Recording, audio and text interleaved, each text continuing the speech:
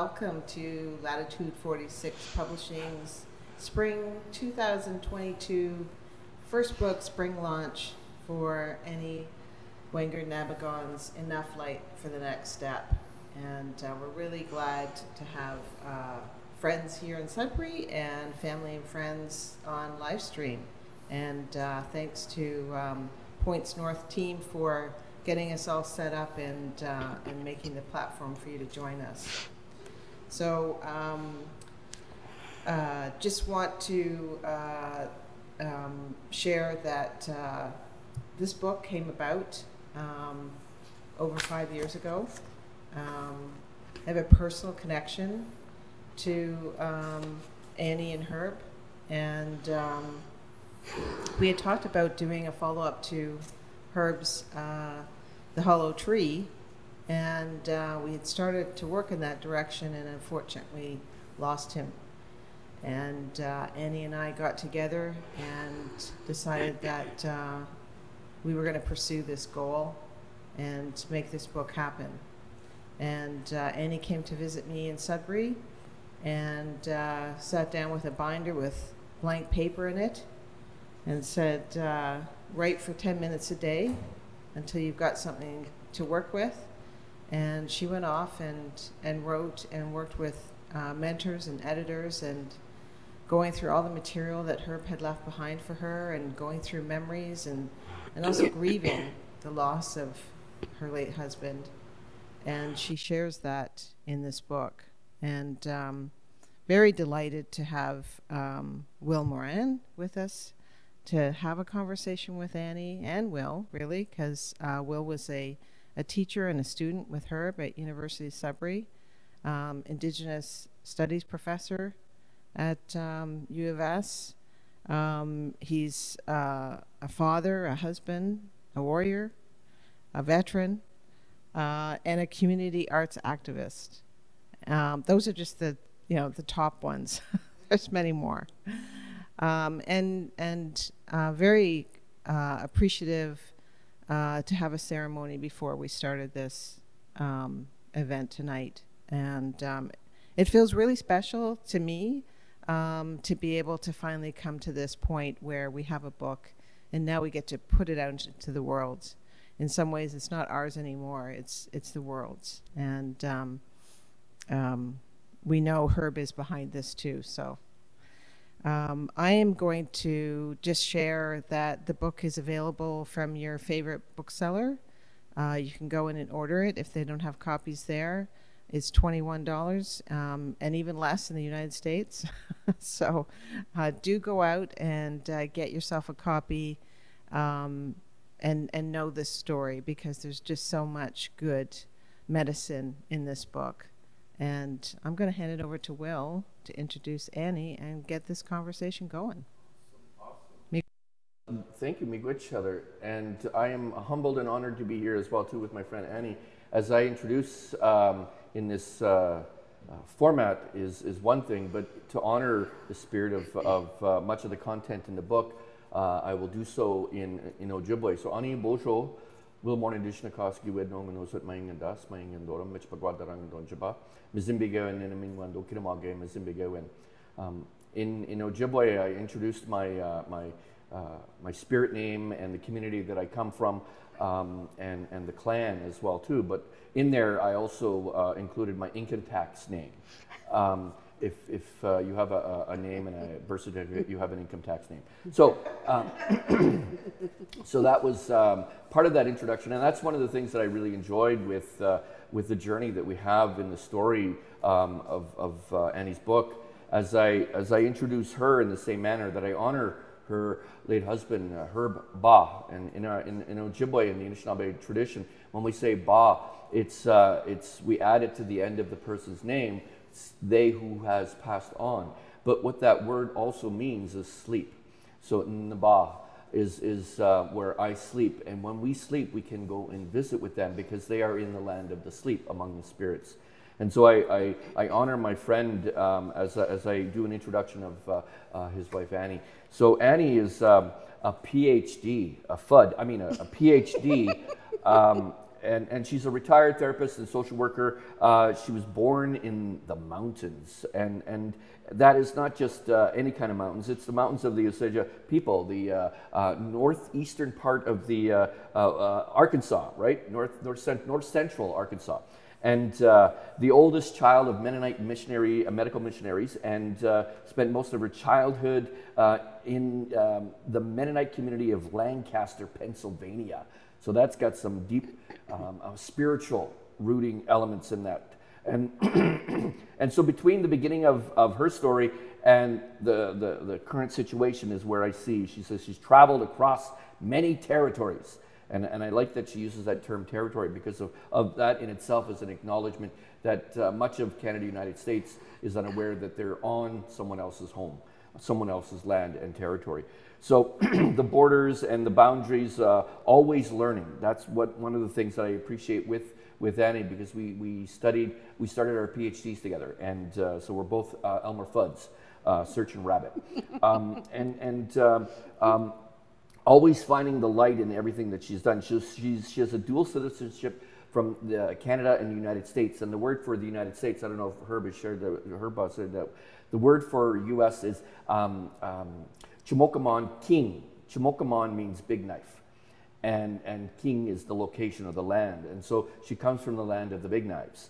And that's the cavalry, the military American cavalry, and the big swords that the officers wore. And so she honors her family on all sides of the borders, both south and north here. And she currently resides in Sault Ste. Marie, which is Bawating is another place that she and I have a connection, because that's where I was born. So I was really excited in reading this book and having the opportunity to introduce Annie. But it was the powerful connection on a personal level. Both Annie and her Ba officiated the wedding for my wife and I. And it has a deep found importance every day for me insofar as that continued relationship. So honor my friend, and I honor my friend Annie here in being help in this process with Latitude 46 to be able to celebrate this book, to celebrate Annie and her Ba, as well as the teachings and the learning and the sharing. So there we go. Annie. Thank you. Nishin. So as we move through the book and the discussion that we're going to have, and I welcome and I thank anyone that's here to take the time to, when reading this book, recognizing that when I was reading it, I kept getting carried away because of the journey that I've had with her Ba and with Annie, and as well as with the teachings that she divulges, as well as her personal reflections of her own journey. I get carried away. I had to read a bit, and suddenly I found myself drifting off in my own thoughts and my own memories and such. And that's what was powerful about and enjoyable about the book itself, was the journeys that it will take you on and thinking that it will inspire in you. So I want to jump right into talking about it and inviting you to the first section of the book, near the beginning of the book, in about her own personal journey. And one of my first lines was, when she was very young, she ran off along a river, and when they found her on the birth of her younger sibling, they found her naked running along the shore. So I had to try to keep that image out of my mind. But on page 6, where it starts, says, by the time I was in my late 20s. So if you could read that to near the end of page 7. Kind of just to help the listeners, the viewers, to get a better picture of some of where you were, what you did, and how you got to this point as we move into the journey. So take it away. Thank you. Yeah. It has been a journey. So I'm reading here. By the time I was in my late 20s, I was married to my college sweetheart, living in Toledo, Ohio, where he was completing medical training, and I was completing a Master of Social Work degree at the University of Michigan, an hour's drive from our Toledo apartment. No one who knew me in that world comprehended where I had come from, how far I had stretched to arrive in the career of a young professional married to a doctor, preparing to enter a realm of privilege from a formerly marginal existence. I longed to be accepted in the mainstream, and all my strivings focused on that direction. There were many ways to hide there, but I had only a small frame of reference to decorate and twist into a semblance of solid validity. Keeping my Okie Mennonite heritage as secret as possible seemed a necessary step for my new life as a doctor's wife. And for many years I hid my origins and much of my life from most people who knew me. Living a far distance from my family helped. The many manifestations of that internal split took its toll on my sense of self, my identity, my relationships, and my ability to be a whole person. It took until my marriage to Herb for me to fully integrate myself, embrace my identity, and begin to heal some of the cultural and historical wounds I carried. And that section really inspired me to recognize, I think that's what was one of the unifying factors between you and Herba, is how there was like a kindred spirit. You relate to people that have had an experience, and knowing those of us that are artists have a sense of empathy as a survival tool, and that sense of being able to appreciate other people. And there was this instant kind of nonverbal, I get it. And Herba definitely saw that as he saw you in ceremony, and recognizing, okay, yeah, we all carry wounds. And when you see other people carrying wounds, carrying self-oppression, self-sabotaging, self-denial, there's a sense of, you know what, let's celebrate together. And that's why I wanted that quote, that section to be read to begin your journey. What are your thoughts on that? Well, my first contact with Herb occurred in a ceremonial setting at the home of a mutual friend of ours. And in the conclusion of the ceremony, one of the things that he said to me after our sharing time was, Annie, sometimes you have to give up what you don't want in order to get what you do. Absolutely. And it's those solid messages that are truth. It's a truth in itself. Absolutely. Absolutely. And he saw that immediately. He saw that I needed to let go of some things, some pride. Yeah. Any tree that doesn't let go is dead. Yeah. Any tree that doesn't let go of the leaves, it's not prepared for the next change to come. And that's it. Well, it was a shocking thing for me to hear. Yeah. You have to give things up. And until you do that, you won't receive what it is that you want. Yeah. Another great philosopher that I admire is Bruce Lee. And he speaks about a cup. You can't put any in if it's full. So you got to empty out some before you can put new stuff in. Yeah. And that's a universal teaching. And I think that's one of the things that I appreciate of the many elders that I've had been privileged to listen to. A lot of it is in order for me to hear them, I have to let go of some of those old thinkings, those old ways, those controlled ways of wanting to hold on to things. And as soon as you let go of that, suddenly there's clarity. And the echoed message is, Indigenous knowledge is human knowledge. So Indigenous teachings are human teachings. And it was that echoing of that message, it was a universal indication to you. A meeting of the heart. And I think, one of the things that I've continued to learn about is that process of letting go. And that is a process of being willing rather than willful. Yes. When we are full of our own will, there's not much room for Creator to do Creator spirit work. Exactly. And that process of being willing is a lifelong journey. Exactly. Just like the word awful. Yeah. We're full of awe, but we make ourselves feel, oh, that's a bad thing when it's awful. No, you're full of awe. And that is that journey you're on, is that when you become full of awe, that's enabling you to let go, because there's so much more beauty in that new, that insightful, or that clarity in what it is that you're being introduced to. So that's awesome. Okay, my next section that I want you to read is near page 36, 37, and where it starts, about a week after meeting Herb. So now we're getting something. Boy, you really go for the good stuff. All right. About a week after meeting Herb, he asked me to marry him. I went to my friend Miriam and shared. I now know where I'm going. I know what I'm going to be doing and why I had those feelings last month of going far away. I'm moving to Ontario and getting married. Miriam and our little circle of work friends enthusiastically rallied around me. and became my best supporters and helpers over the next 7 months of transitioning out of my job, out of my apartment, out of my country, and into a whole new way of life.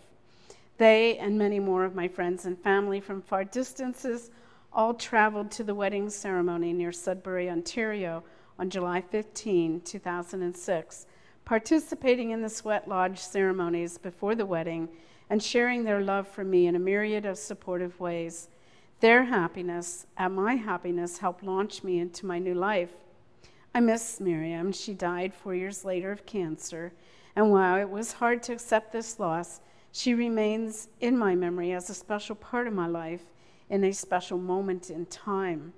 My new life with Wenger-Nabigon was the fulfillment of a vision both of us held in our hearts. We both wanted so very much to have a partner in life with whom we could share a sane and healthy relationship, free of conflict, drama, and the effects of mental illness or alcoholism. Herb's vision was that his life could serve as an example of how one could recover from alcoholism with healing brought about through ancient Anishinaabe spiritual traditions. To have a partner to share all that had been a hope and a vision of his for a long time. Beautiful. And I think that's the point that I wanted to make with that as an introduction for you to share, in that two-world reality, that you're coming from one world and being welcomed into another world, knowing where you've come from and knowing a bit about where you're going into, that you weren't doing it alone. And I really appreciated that sense of finding someone that you can walk with. Mm-hmm. And as both you and Herba had been there in officiating the traditional wedding service for my wife and I, that was one of the things. I married late as well, and started a family late, because it was taking the time to find that person, that I can walk with. And I didn't have to explain or qualify, or I didn't have to justify or explain myself, because she got it, she understood it. And so, you know, as we had breakfast together with Heather this morning, we spoke about some of those elements and some of those coincidences. And one of the coincidences that I spoke about at my wedding was about how a little dragonfly landed on my hand during the service at sunrise. And this dragonfly hopped off my finger onto my wife's finger and fluttered around the ceremony. And it's how those little spirits, or those little incidences, or those little examples. Could you give me another one that kind of either is in the book, or that kind of you reflect on about that new journey into that life that you walked with her? One of the things that Herb and I did after that wedding ceremony near Burwash, out in the bush, we went on a month-long journey visiting all the relatives. And we went to see my family in the U.S. We went to 2 family reunions. And at one of those family reunions, his sister semi-formally adopted me into the family under the protection of the Loon clan, and gave me instructions on what that meant. And she told me, Annie, if you ever remarry, if Herb dies and you ever remarry, you're not allowed to marry anyone from the Loon clan. So I didn't realize at that time how much being welcomed into that family would actually assist me to have healing in my own family. Exactly, because it echoes that the Loon clan, the clan system in Anishinaabe teachings, is another family. Mm-hmm. And in the same manner that I can go to the Mohawk territory or to the Cree territory, and when I encounter other people from other clans, mm-hmm. When I meet someone that is of Wolf clan, they are my clan brother and mm-hmm. sister. And that's the beauty of those teachings. And that's the process we're in. So I celebrate that when you mention that, when he mentions that in there about the loon. And I think that was mm-hmm. another one of the sections I mentioned that I picked was about the loon. How, and I don't know if you were taught this or explained this, but in the Ojibwe tradition, we have constellations mm-hmm, that we name as well too. Yes, do you know which one is the Loon clan? The Big Dipper. No, the Little Dipper. The Little Dipper. The Little okay, Dipper. The Little Dipper is the loon, the Hmong. Yeah. And the North Star is in the tail of the Hmong. And so you're never lost. Because if you can find the North Star, you can always find your clan. And the Loon clan means also that you have responsibilities within the community. Yeah, absolutely. It is your job to do all of that you need to do to kind of keep relationships going well in the community. Yes, because they're as Herb Baugh had demonstrated, both at the University of Sudbury in the social work program and within the Indigenous community within Sudbury area, he was a leader, and that's what the clan is. It's a leadership clan, but it's the role that the clan represents is its internal governance. It's within the family, within the community, not this outreach, but close to home and keeping it grounded. So that I really appreciate. And also another responsibility, as it was explained to me, was that you support the clan, the Crane clan, the chief clan. Yes. You help them because they have big responsibility to relate to the outside community. Yes, it's not just about you, it's about we. Yeah. And that's a lot of what definitely I appreciated from Herb Baugh. So to jump into the text, I was asked to pick 3 sections, but I picked 4, so I want to jump into my second of 4, or my third of 4. Is it my third? My third section already, eh? Wow, okay. So page 84, okay? And this is where I wanted you to kind of, it kind of goes to the end of the chapter, maybe not 84, 85, where Herb's response showed me just how privileged my little complaints were. So right at the top, right up here. Okay. If you want to back up a bit, I need to back up a little bit so to put it in context. I'll say that, Herb had really pushed against some things at Laurentian University while he was there, and then the incident with my experience there, and he really struggled in the initial months following my terminated defense. At one point, when I was telling him how frustrated I felt about the experience, I said, I didn't sign up for this. Herb's response showed me just how privileged my little complaints were. Yes. I didn't sign up for this either. None of us did, he exclaimed. When he said that, I realized he was speaking about everything that the First Nations peoples have experienced because of the direct oppression of their knowledge, their ways of knowing, their way of life in the natural world. Colonization is still alive, and the structural systemic racism embedded in government, social life, economics, and education continues to drive ongoing genocidal forces and the very destruction of the earth herself. So many people still resist this understanding. My experience was an important lesson in teaching me the realities that Indigenous peoples face every day of their lives. I lived this reality in loving Herb, his family, and his community, and I can never think of my life in the same way as I did before. It's as if my Indigenous husband handed me his glasses to put on and look into new realities around me, and I see through the lens of what he knew and felt and experienced, but not through his eyes, through my own, with a different viewfinder attached. It has changed me and my way of understanding. I have different ways of learning and knowing now. I'm not Indigenous to this continent. I cannot feel what he felt, but I was his wife, his companion, his love. I am a friend, an ally with my own work of decolonization on this continent to pick up and carry. I have a lot of work to do to learn to be a treaty person. My own Indigenous spirit, one of European Indigenous background, is being restored simultaneously with all the responsibilities that this knowledge carries. Beautiful, because of that core message is that each of us have those Indigenous roots, but at the same time, because we are not in France, we're not in Germany, we're not in Africa or Asia, we are on land that is continually being taken over, and the people that are here are continually not being heard. They're not being listened to because we are not calm enough, we're not aware enough of our own journey, our own struggles, our own traumas that are preventing us from being able to hear other.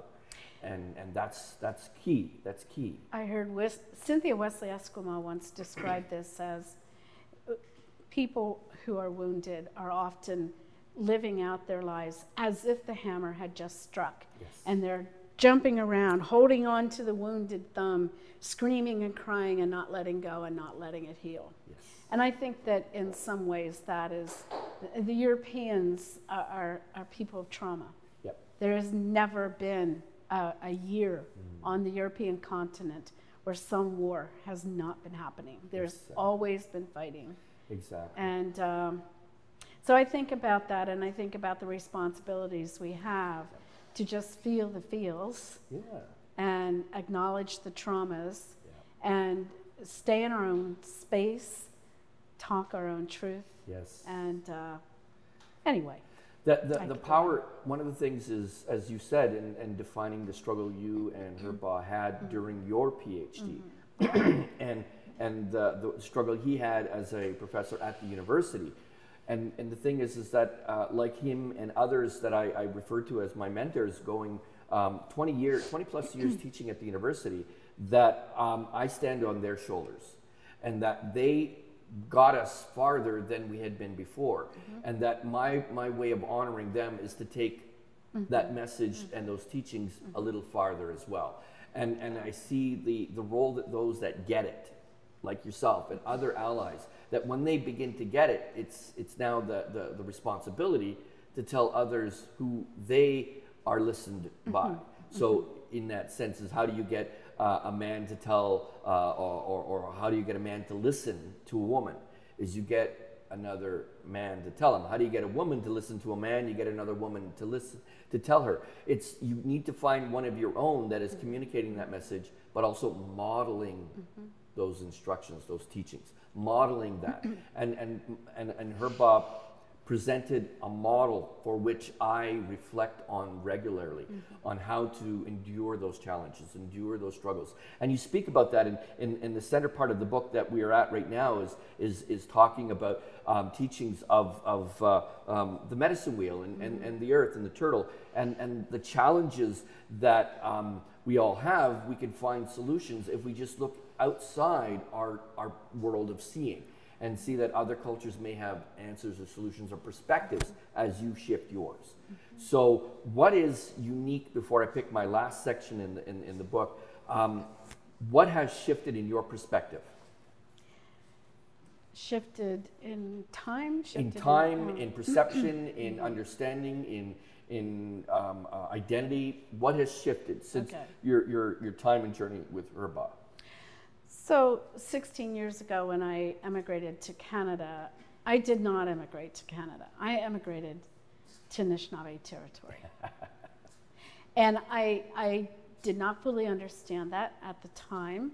I gradually became aware of the reality of that. And in my journey now, I understand, for whatever reason, Creator has created a path for me where I go back and forth across boundaries. I learn how to deal with the realities in borderlands. I learn how to responsibly be willing to accept a role of disruptor of sorts. And I now have some of the things that I need in order to be able to speak to the people I come from. And as I've been willing to let this go into the world, those other opportunities for me to speak to other people are coming to me. And that's a little bit scary because I have no idea where that path leads. I have no idea what will be asked of me, and that's okay, because in the years before I met Herb, I was already putting out my intention. Creator, whatever you want me to do, I'm ready. I'm here. I'm ready to do that. So that shifting in perspective, I like your use of the word border, the border lines, or those border spaces and lands. Because as a person of mixed ancestry, I realize that I'm not native enough for some people. I'm too native for others. I'm not white enough for some, or I'm too white as an academic. And so I journey through that struggle, because it doesn't matter how many degrees you have. If the people don't want to hear what you have to say, it doesn't matter if it's truth, if they're not ready to hear it. And so that's the challenge. So as I mentioned, we began our PhD together. That would be degree number 5 for me. But I'm still working on it. But I'm not sure I want to complete it, because I didn't want Laurentian to give me the 5th degree. They will. And so I'm considering going to another institution, transfer and complete it there for the purposes of I'm tired of standing on those lands and speaking and not being heard. And that's kind of what I saw the journey that Herb Baugh had in much of the work that he had done. And one of the reasons why later on he had decided, okay, he's done. I'm done. Yeah. He's done. Because if the systems are not prepared to hear, they're not prepared to heal. Yeah. And so bringing me to the last section that I wanted to focus on is page 58 as you're at the end of a quoted from one of your sourced supports and on 158 where you talk about the journey from wonderedness. Woundedness, yeah. I'm dyslexic, so I have dyslexia. Okay, that's all right. Because it is a wonder for me. When you're wounded, it's an opportunity. If you're on a path of healing, when you're wounded, there's a consciousness of repair. And I think one of the things that we now know about woundedness in general and trauma specifically is that we have natural ways of healing. The white world is learning that now. Yes. The Anishinaabe peoples, the indigenous peoples have known this since time immemorial. Exactly. And have known how to do it. I'm wounded. Oh, that's a good thing. That's an adventure as opposed to a barrier. Yeah. Take it away, girl. The journey from woundedness and despair to living in the light of healing took Herb the larger part of his life to traverse. By the time he was 39 years old, it was clear he would not live very long if he kept doing what he was doing, and only through the Creator's true miracle of purification and restoration was he able to go on to the life he needed. Before embracing this journey, he disdained the tree huggers and Hollywood Indians and was too filled with bitterness to understand the indigenous connection to spirit and nature that he had experienced in childhood. He was angry all the time, and especially at white people. As he said one time, I did not know what my name, Amongis, meant. It took him a long time to understand all the meaning carried in his spirit name, the name his Nokomis gave him. Herb was fortunate enough in childhood to have had a father who spent time with him and talked to him about things of importance, such as the teachings of the Loon clan, which was the patrilineal clan of his ancestors. Countless times I heard Herb repeat the story of the time he sat with his father outside their cabin and watched a priest walk by. His family respected that priest, yet his father told him in no uncertain terms not to follow him. He said, "The loon takes care of the family and finds food for them. The loon will never harm the young or rape the children or misuse or abuse anyone. Don't follow the priest. He will lead you astray." Herb often used this teaching in his talks with people, as it made quite an impression on him as a young boy.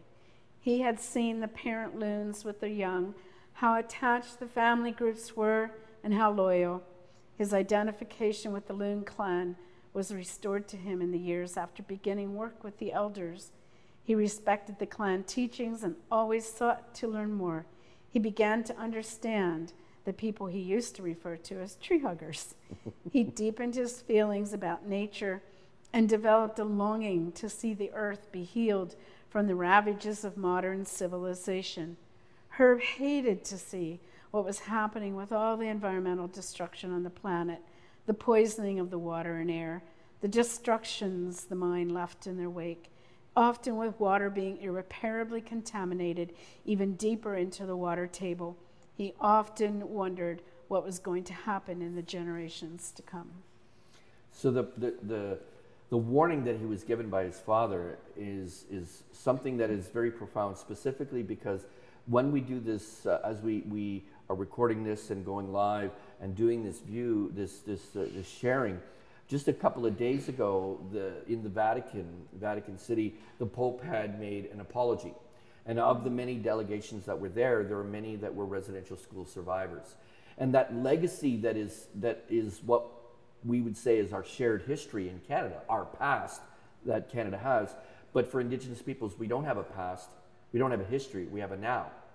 because of that reality is still within us. And even just my own personal journey, and echoing the journey that Herb had of my sister, when I was 14, was taken from us. And my wife, the same with her sister, her younger sister was taken. And so it was one of those things that, you know, you begin to understand when empathy becomes your tool, and how you learn more about another people, you become more empathetic, whether it be a friend, whether it be another culture or another people's history. It's that understanding of empathy and understanding the journey. And if you talk specifically about some of Herb's journey in the loss of his arm. Yeah. What do you want me to say? Well, I have a little anecdote. I just wanted to kind of play a little thing. What arm was it that he lost? He lost his right arm. And the first evening that I met Herb, we had to walk from the ceremonial grounds back to the house of our friend in the pitch dark. And he asked me, he said, Annie, I only have one arm. Will you be my post? Can I hold onto your shoulder while we walk through the dark? And he would always say to me after that many times, you make a good post. Well, the beauty too is the way the brain works, you know, the left-right hemispheres, that the right brain controls the left side. Yeah. And so that means he was always in his right mind.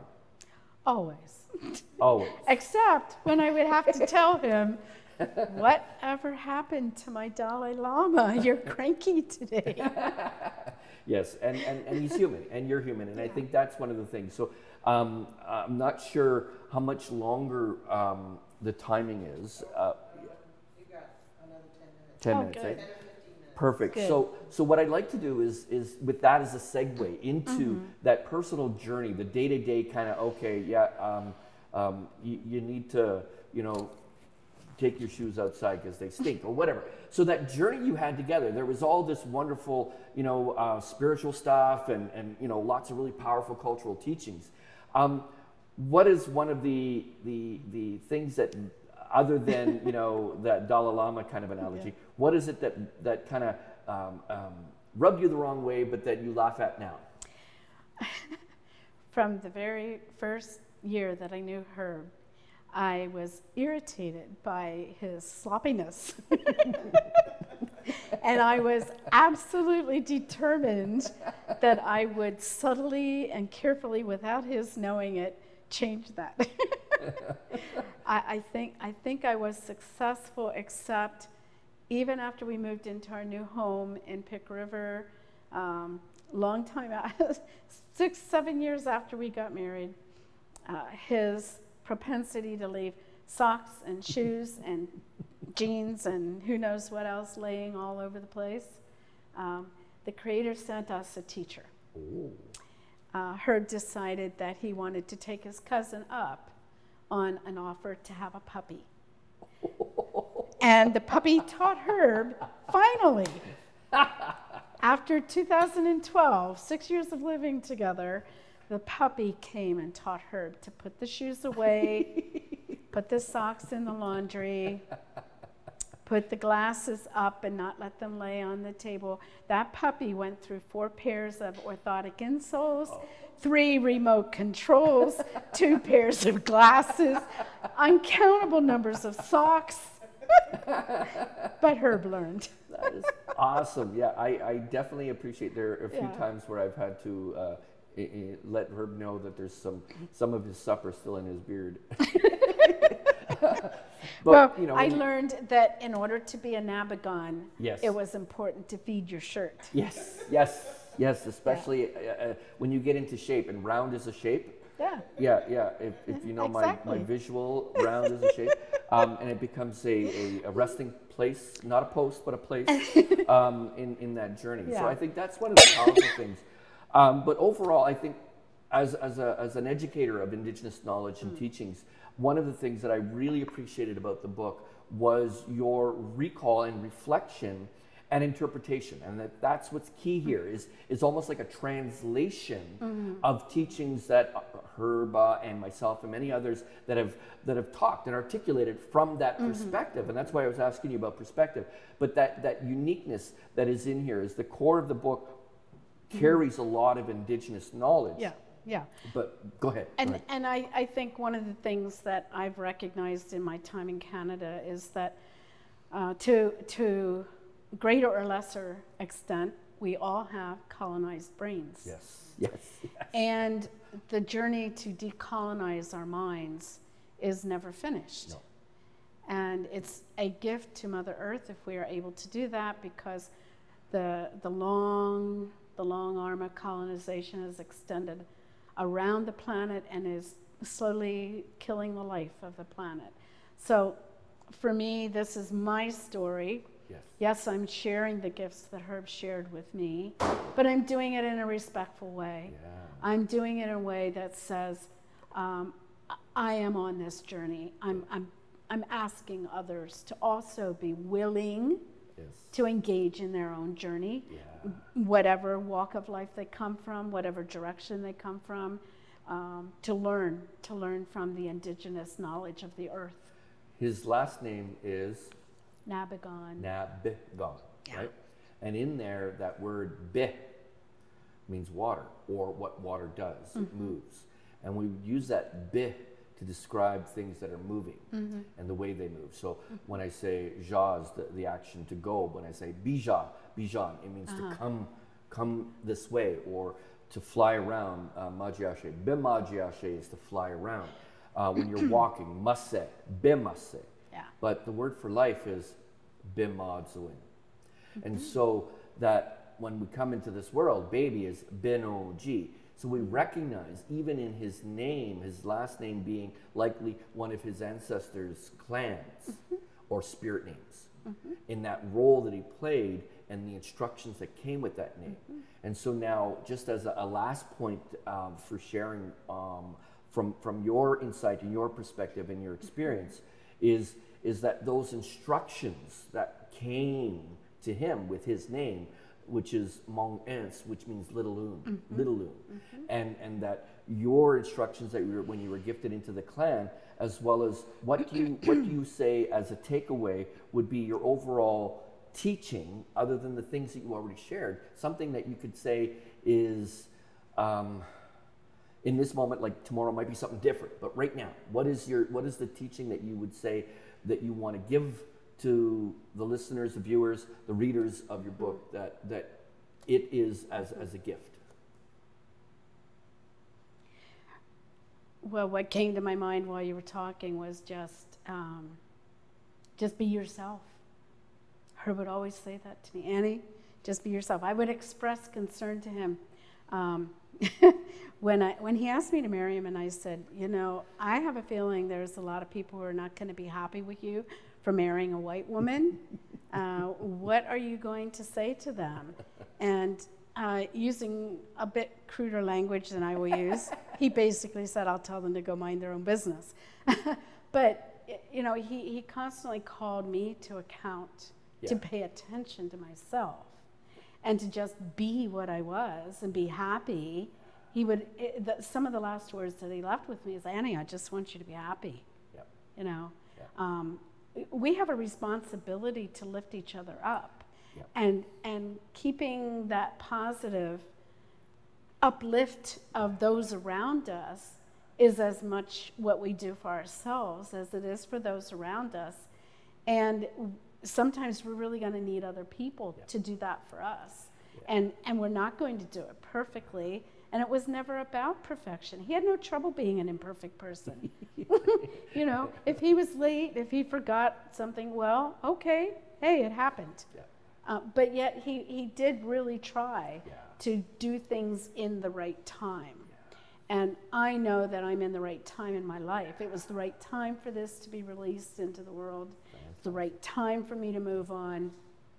It's the right time for me to just be myself. Absolutely. Because that's the core of our Indigenous teachings, is non-interference, to not interfere. So by asking someone, and so for me, my closing thought is, never ask someone when they are telling you something, don't question them with, are you sure? Right, yeah. Are you sure? Because Exactly. that's where we're at. That's where we need to be, is accepting people have their own instructions. And that's what he's talking about. He has his instructions. And so whatever the people think, that's what, they don't understand his instructions. And part of his instructions was to marry you. Yeah. Yeah. And this is And part of that. This is, yeah. And this isn't the conclusion. No. You know, this is just my gift. Yes. It's my gift to the family, my gift to the bigger family, my gift to myself, to claim my own story in that context, and to claim the growth and the healing that comes with, you know, people think that you get over grief, and you don't really. It's that the world around that grief begins to get bigger and bigger, so the grief seems smaller and smaller. Absolutely. Yeah. That's awesome. So enough light for the next steps. And without that, we're not going very far. And but the thing is you got to make that step. You got to take that step. So there's enough light to see for the next step. So thank you, Annie. It was thank a you wonderful so joy. much. Thank you for allowing 46 to do what they're doing. Yes. Heather, take it away, girl. Gee, Gretch, I could listen to you guys for a long time, but I've already listened to you this morning. So I'm sitting there going, oh, I'm so glad we published this book. There's just so much in here, and I really hope that Annie, you get to speak about it on your journeys as you continue. Mm-hmm. I did want to open up if anybody had any questions. So if those who are online, can they go into the chat and ask a question? Yes. Well, and I always say, you can ask me any question you want to. It's my decision how I answer that. Yeah. You might not like the answer. Does anybody here have a question? I just want to say thank you, Big Witch. Thank you for being here. The word miigwech has the word miigwe in it, and it means gift. Mm-hmm. So when you say miigwech, you acknowledge the gifts that are being exchanged. So, You know, you did ask me something about what I'm left with. Another thing that I carry with me now is a deep understanding of reciprocity. Yeah. Everything that you ask for, there will be something that you are required to give. Yeah. And if you cannot do that intentionally, the Creator will find a way to show you. in a little Yeah. puppy. A puppy. I asked to know when I should take off my wedding ring. And 4 years later, at a Sundance, I was given an instruction. Take off those shiny things. You should have known better. You don't come to this and wear your shiny things. And so I took it off, and I've never put it back on you don't need again, to. because I don't, you know. And when I got back to my room, I discovered that my earring had gone as well. So something that I had prayed for and asked for, an answer was given, There you and go. something was gifted. Yeah. That's how the universe Yep. works. Yep. Energy's never lost. It's just into one into another forever, life into life forever. Exactly. And life wants to live. Love wants to love. Yeah. I want to live. I'm moving on, you know. That's But awesome. I'm so grateful I was able to write the book, and so grateful that Heather was able to publish it, and so excited to see its journey begin. Absolutely. So, Rob, do we have any questions from the netherworld? We have 27 people watching, and obviously you've answered all their questions. Okay, that's wonderful. That's awesome. So if you can't see it on my camera, on this camera, enough light for the next step, and that's the starting point. That's the journey that we're on, is taking that step. And sometimes it might not be a comfortable step. It's more than likely will be uncomfortable, but then if it's uncomfortable, it means you're in the right direction. You're doing the right thing. If it's not comfortable, you're self-gratifying. So it has to be uncomfortable. That means you're moving into new territory, and that means that's new learning. So don't be afraid to take the next step. And it doesn't mean that you're not going to be afraid. No. You know, you have to have that courage to face your foe with integrity, as Herb used to say. Yes. Yeah. Yes, very much so. So there we go. Thank you much. Thank Thank you. you. Gretch. Thank you. Yeah, we say Bamapi Kwabmin, which is I will sleep and then I will come back. And during that sleep, I will have dreams, and some of them might be with my ancestors or my friends who have passed on. And we'll have stories to share. So, miigwech. All right, rock and roll. High five again. Yeah.